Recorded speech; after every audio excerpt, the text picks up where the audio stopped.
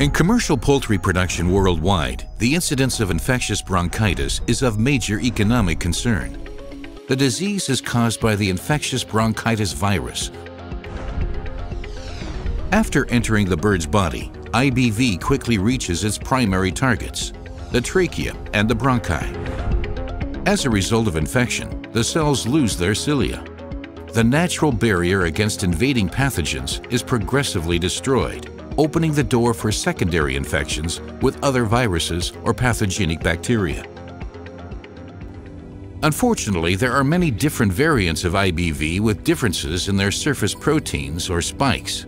This is why, despite vaccination, a different type of IBV will be able to infect the birds, causing infectious bronchitis.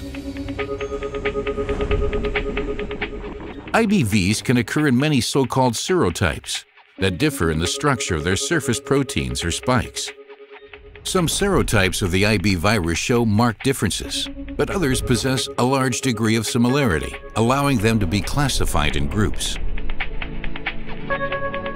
For a broad level of protection, the use of 2 vaccines representing different serotypes is recommended.